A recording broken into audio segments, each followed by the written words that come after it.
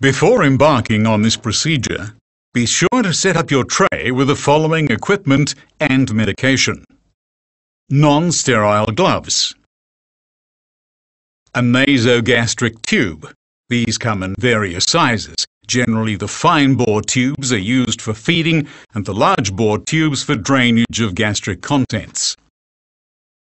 Lubricating jelly. A flashlight or torch. Water. If the patient is conscious and allowed oral intake, sipping water can help with insertion of the tube. An emesis basin. This is necessary as the patient may vomit during insertion of the tube. Medium-sized steri-strips. These are used to secure the tube to the nose. Blue litmus strips to assess the pH of the nasogastric aspirate. A catheter-tipped or Toumey syringe. A drainage bag. A linen protector. And a disposable bag for waste. Inquire about any previous nasal surgery or trauma or difficulty in breathing through a particular nostril. If the patient is able to, ask them to blow their nose.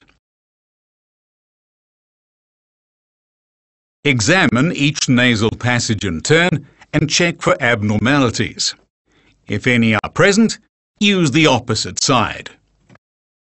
Using the tube as a measuring device, measure from the nose to the ear and then down to the xiphoid process. The length to be inserted can then be read off the markings on the tube. Drape a linen protector over the patient's clothing. During insertion, the tube has to point downwards and towards the patient's ear. Once it has reached the nasopharynx, twist it to 180 degrees. This minimizes the risk of the tube coiling at the back of the mouth. Lubricate the proximal end of the tube with lubrication jelly. Insert the tube gently into the chosen nasal passage. Even though there may have been no obvious abnormality noticed during inspection, a non-visible obstruction may prevent the tube from progressing further. In this case, remove the tube and try the opposite nostril. Gently insert the tube until you reach the nasopharynx. You will feel a slight resistance at this point. Twist the tube 180 degrees.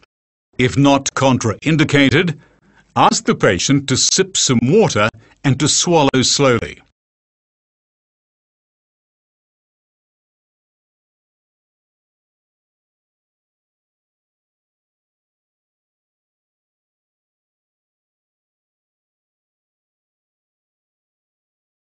Continue to insert the tube until the predetermined length has been reached.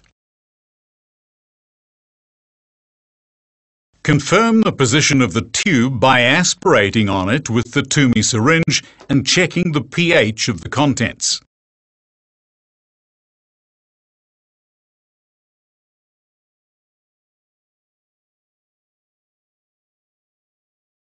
The contents should turn the blue litmus strip red.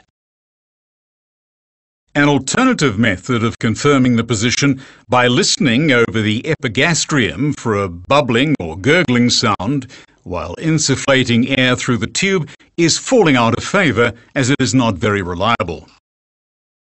If there are any doubts regarding the position of the tube, confirm it with a chest X-ray. Use the steri-strips to attach the tube to the nose by applying one end to the nose and wrapping the other end around the tube.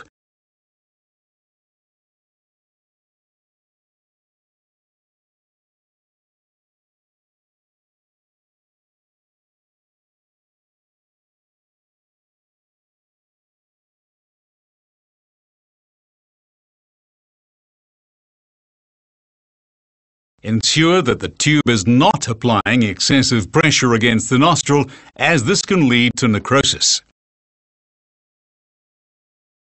Attach the bag to the tube and allow for free drainage.